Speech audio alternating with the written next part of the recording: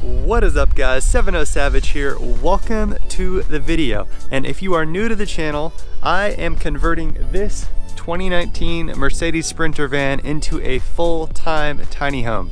Today we are starting on a very exciting project. It is going to be the upper cabinet inside of the van. So if this kind of stuff interests you, if you like van life, van conversions, and you want to stay up to date with my van conversion, learn about how to build yourself an awesome camper van in the future, go ahead and hit that subscribe button underneath the video. Alright guys, so going in the van now, the plan that we have for this upper cabinet is it's going to extend the entire length of the van. It's essentially going to be built in 3 parts. The first part is going to be kind of the length of the bed section here, and that's just going to be straight up storage. There's going to be a middle section right here that's fairly small, and it's just going to house a microwave. And then there's going to be a third section that essentially mimics the back section there. It's just going to be straight up storage in the front portion of the van. So there are only a couple of different materials that we're going to be using to build these cabinets. The first one is Baltic birch. That is all of the plywood that I have here. I got it in 1/4 inch and 3/4 inch, as well as these oak 1x2 boards.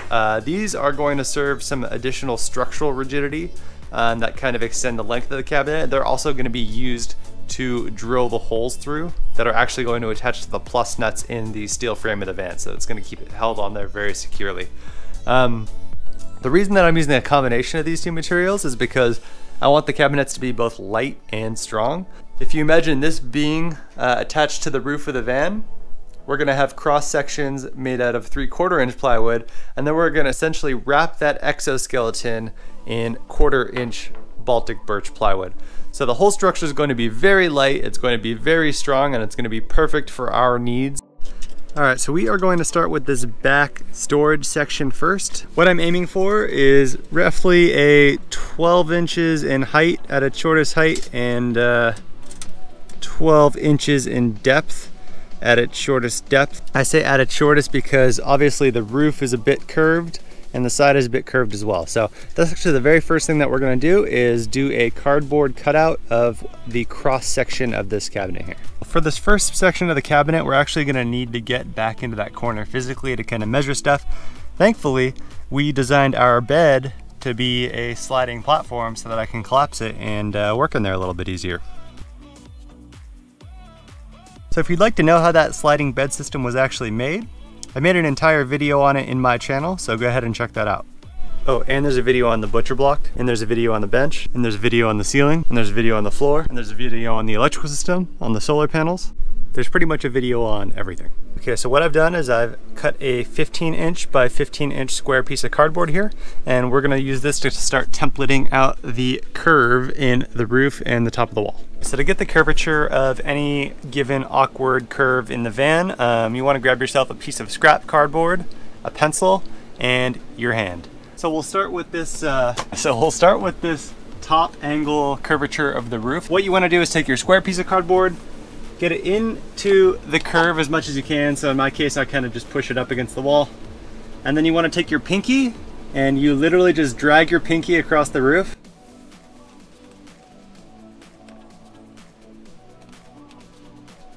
And it creates a curve. So once you have your curve here, you want to go ahead and cut that out with your scissors. And then you put it back up against the wall. You do the same pinky trick. Keep your pinky in the same spot, draw the curve out again, cut it out again, draw it again, cut it out again. Boom, there you go. Now we have a perfectly matching curvature between the cardboard and the roof. We got the same thing with the vertical panel here. All right, so here we are with hopefully the final cardboard template. I'm gonna review with you guys. This takes quite a bit more time than you would think. I'm on my 2nd hour right now of just templating with this cardboard, so don't get too impatient when you're making this stuff. It's really important that it turns out right, or else there's going to be a lot more work in the long run. So now what I'm going to do is transfer this cardboard template to a 1/4 inch Baltic birch template. It's important just to get it onto a rigid surface. Okay, so we have the profile template traced out onto the Baltic birch here. These are kind of the rough dimensions. At its longest points, we're at almost 15 inches and almost 14 inches. It tapers off, the height tapers off and the width tapers off, but that's about where we're at. There we are. We have the 1/4 inch cut out and it matches the wall perfectly. This just proves that we can now trace this onto our 3/4 inch production pieces and they will fit just as well. Boom, shakalaka, there we are. All 3 of these guys are cut out. Now all we have to do is cut slots for the oak 1x2s. Okay, so we obviously haven't cut the oak to the correct length yet, but the idea here is that the oak is going to kind of reinforce the whole cabinet system here, so it kind of acts as like an exoskeleton. So now it's time to go ahead and glue the oak slats into the cutout locations. Here we have the frame of the cabinet all kind of set up. It's actually not drilled together or screwed or anything. They're all just like loosely laying in there. So what I'm gonna do before I actually put glue in here is go around and screw each one of the slats to the templated out piece. All right guys, so I was actually just at the hardware store picking up these screws that are gonna go onto this frame here. I needed something a little bit bigger than the screws that I already have. And when I was in the wood screw section, my buddy Jim at the hardware store came up and said, "Hey, why are you using wood screws?" And I said, "Well, because I'm making something out of wood." And he's like, "You should use sheet metal screws, and here's why." He basically explained to me that wood screws are made with a lathe and individually cut, and therefore they're not as strong. They can fracture much easier and actually crack and break, which I've actually had some of my wood screws do. Whereas if you get a sheet metal screw, they're made with a couple of dies and they're actually work hardened, much better for applications where you need big time strength. So I want to shout out Jim, because Jim has just been so awesome. He's helped me with so much throughout this entire van build, and he's like my go-to buddy at the hardware store. I also want you guys to all know that you should go find a buddy at your local hardware store that knows what they're talking about. It's just so beneficial. It makes me have something to look forward to every time I go there. He always teaches me something new. So shout out to you, Jim. See you soon. All right, so all we're actually doing here is using our countersink bit with the same number as the screws that we're using. We're pre-drilling a hole, and then we are putting the screw in.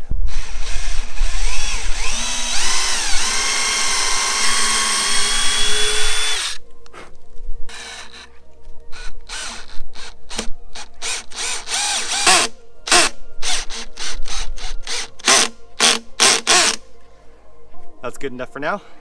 And this structure will hold temporarily so that we can undo the screws, we can put glue in there, and then we can refasten them for a nice and secure connection. All right, now it is time to hit it with the glue.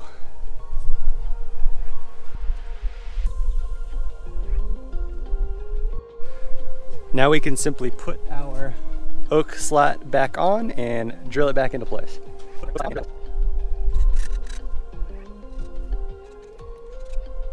Alright guys, so all of the glue has dried. I gave it a few hours, and now we have ourselves this cabinet exoskeleton that is ridiculously sturdy. Not only is it sturdy, but it's also crazy light, and this is going to be perfect for the first part of the upper cabinet in the van. So we're going to wrap all of the sides with 1/4 inch Baltic birch, and that's going to allow it to still be really light, but it'll strengthen it up just a little bit more, and obviously it'll give closed surfaces to the big gaping holes in all the sides. So now that we have this exoskeleton, before I actually put any of the paneling on, I want to figure out how to mount it to the roof here. So I stuck it up to the roof, just had my brother and I hold it. I traced out where these cross beams are actually going to come in contact with the roof, and that's where I want to install my plus nut so that I can actually attach it to the roof. A plus nut is essentially something that starts out looking like this. You drill a hole for it to go into. It's not actually going to go into this one. I'll actually drill a hole that's the correct size for it, but you put it in the hole, and then you essentially crank it down, and it compresses itself vertically into the hole that you've drilled and creates a really secure connection to the roof that you can then screw a 5/16 bolt into. So we're going to go ahead and start drilling these holes in the roof now so that we can put the plus nuts in them. First plus nut hole is done. As you can see, it slips right in there perfectly. Now we just got to tighten it down. I hate drilling holes in the van. I hate drilling holes in the van. I hate drilling holes in the van. I have optimized this build to drill as few possible holes in the van, and every single time I do, I put rust protective in there. It's the worst feeling ever, drilling into the frame of a vehicle. All right, so we got our first plus nut installed right here to secure the back of the cabinet. And now we just gotta install these 2 plus nuts on the top ribs, 1 more on the side, and we will have a very secure connection for the first section of cabinet here. So now that we have all 4 plus nuts installed here, we need to figure out where these holes line up on the cabinet itself. So the way that I'm gonna do that is actually take some Play-Doh here. So I just placed a layer of Play-Doh underneath relatively the same area where the plus nuts are located. So what I'm gonna do now is push the cabinet up into the plus nut, and hopefully the imprint of the plus nut is left in this Play-Doh here. Alrighty, got my little brother to help me here.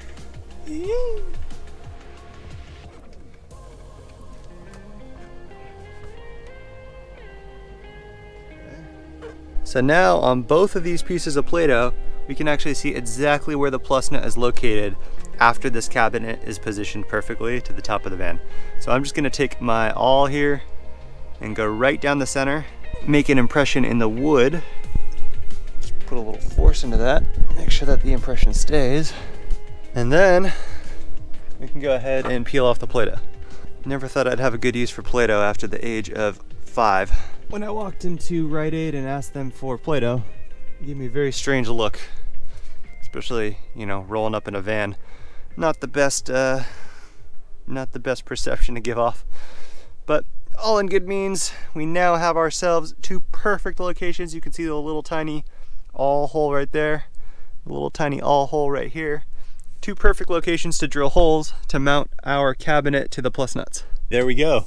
They're both lined up perfectly. The Play-Doh trick did the trick, and we've got this guy aligned flush with both the top and the sides. Obviously I haven't aligned the back nuts here, so I'm gonna do that once I get the plywood attached to the back part of the cabinet. So let's go ahead and start wrapping this thing with 1/4" birch.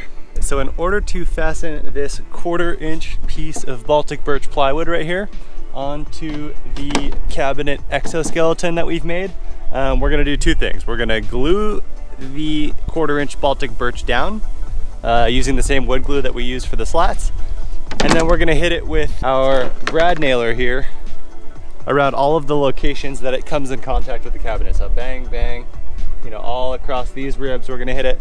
And between the brad nails and the wood glue, I have a feeling it's gonna leave a very strong piece of work.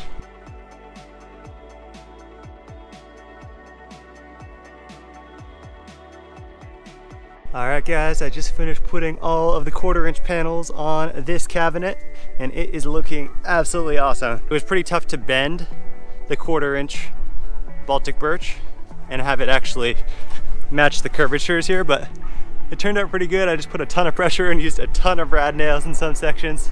Yeehaw brothers, just got this first cabinet installed here.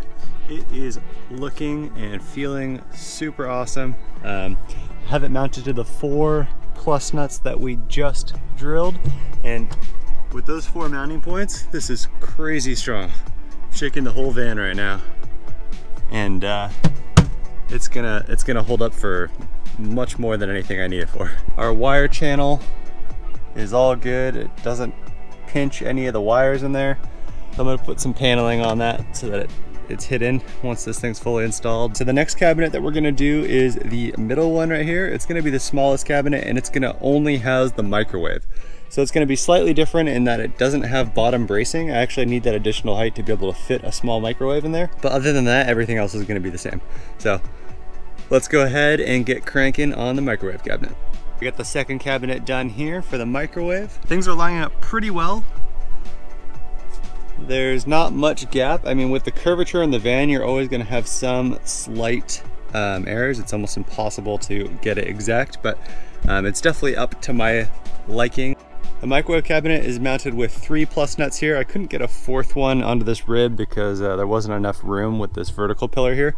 So I have 1 down there, 1 on the right into the big back metal beam right here, and then 1 vertical one into the top. And all 3 of those makes it very, very rigid. It's not going anywhere. So now it is time for the 3rd and final cabinet right here. This third one is going to be built exactly the same way as the first one over there. I'm going to go ahead and zip through this and I will show you guys the results. Quick test fit of the exoskeleton here. I'm just holding it up with my hand and it seems to fit pretty well. So we're going to go ahead and wrap this guy with the 1/4 inch Baltic birch and put it up like the other guys. All right guys, so now time for the fun part. We're gonna make the cabinet doors. So the hardware that we're using are these Blum, I'm not really sure how to pronounce it.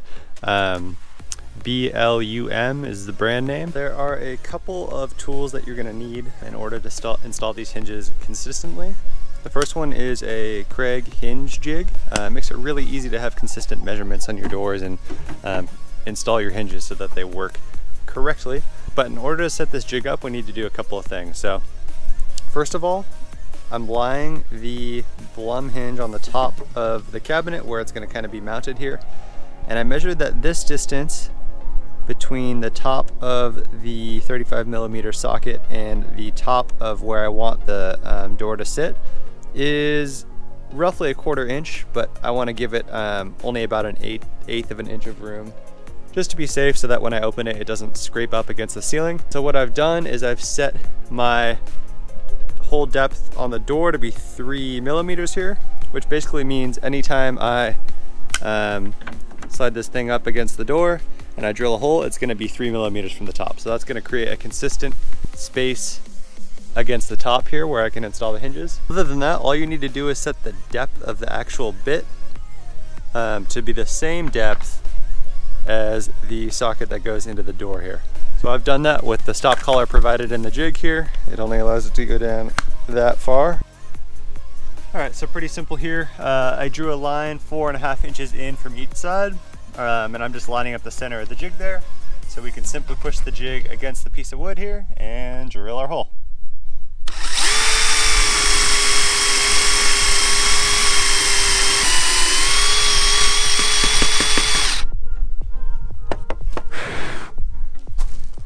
We now have ourselves a perfect hinge hole. So now what we're gonna do is actually mount the hinges to the door itself. We just need to make sure that it's square and we can go ahead and screw it in with the pre-drilled holes. First gonna pre-drill. The screws that they came with look like this. So I'm just taking a drill bit of the same depth to take out some of the wood to make sure it doesn't crack when I screw in the mounting hardware. All right, now to actually drill the screw in, I always do it with a hand screwdriver just to get a good feel for how tight it actually is instead of just going straight through and ruining the whole door. I will put a link to both this jig and these hinges in the description below. All right, so now all we have to do to attach the mounting bracket to the cabinet itself is place it in here, just as if it was going to be attached to the cabinet door. And we'll drill one hole right here, just marking it with the screw, and we will drill the other hole right here. So the way that I marked this out is I knew that I made my marks 4.5 inches from the inside of the cabinet, so I made a center line and then I drew areas where the holes should be in terms of how far from the edge they should be. I just looked down these holes where you can now see the lines through them. Might be tough to see on camera, but I can see two little lines coming through the center of those holes, and then I just mark it with the screw to get the depth. So we now drilled our pilot holes. We can now go in here with the manual screwdriver, and we're gonna go ahead and screw these guys in. So in order to strengthen the kind of backside of these things, since I only use 1x2s and they hang off a bit, I just chopped another section of 1x2, added some wood glue to it. I'm going to lift this up, stick this guy under, and then screw the screws back down to essentially work as a clamp.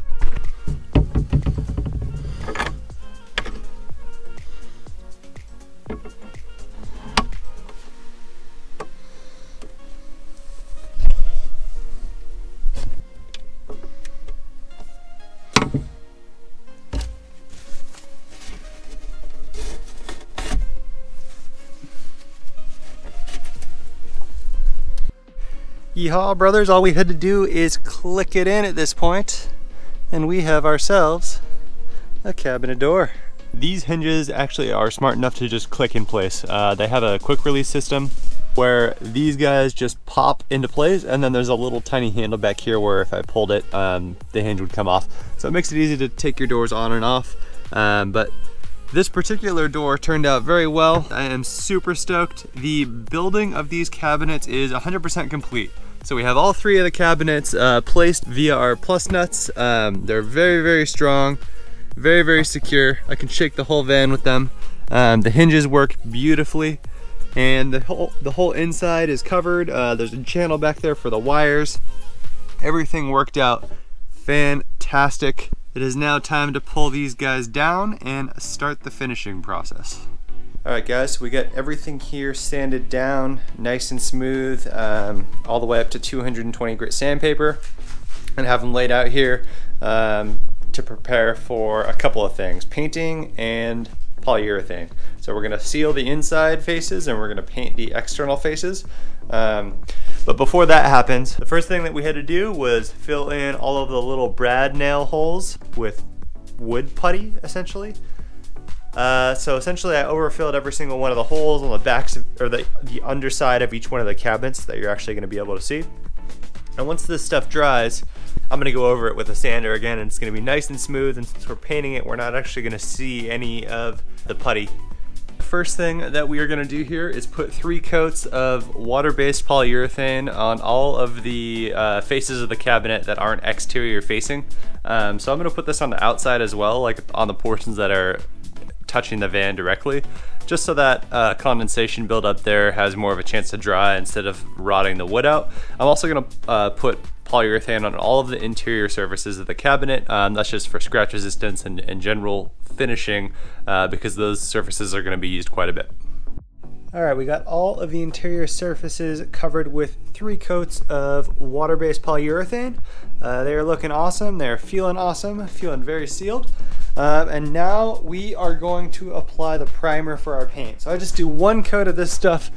Zinsser 123 primer, pretty cheap, pretty easy. Just gonna roll it on. Let's get to it. Now we are on to the fun part, painting. So I use Valspar Optimus. It's a latex-based paint. The color that I use is called Modern Gray. So we're gonna go around and do 2 coats of paint on top of all of the primed surfaces here. Let's get to it. I just finished both coats of paint.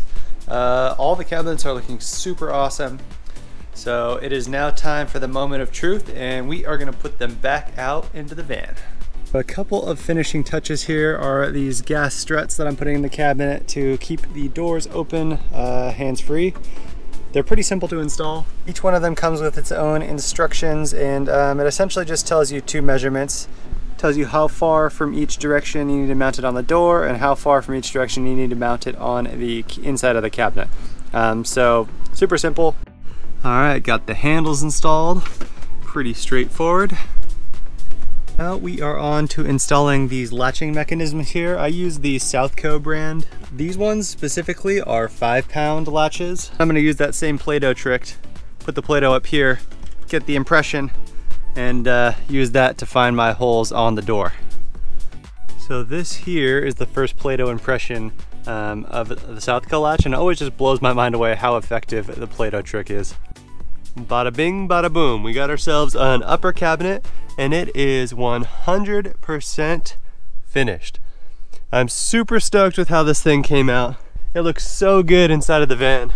All of the lines came out really nicely. The seams are perfect, definitely within the specifications that I would determine to be satisfactory. So a couple of the features here, we have the locking mechanisms, we have the gas struts that hold the cabinets open. The middle cabinet here is our microwave cabinet. I found a microwave that perfectly fits in this cabinet that I made. And then these back 2 cabinets are also held open via the gas struts, and they have the Southco locking latches on there. So super stoked. So if you enjoyed this video and you're interested in more van life content, go ahead and hit that subscribe button down beneath the channel. Also, if you like the video, hit that like button and leave a comment. Love hearing your guys' feedback, answering your guys' questions. Thank you so much for watching this video. Hope you enjoyed, and I will see you next time.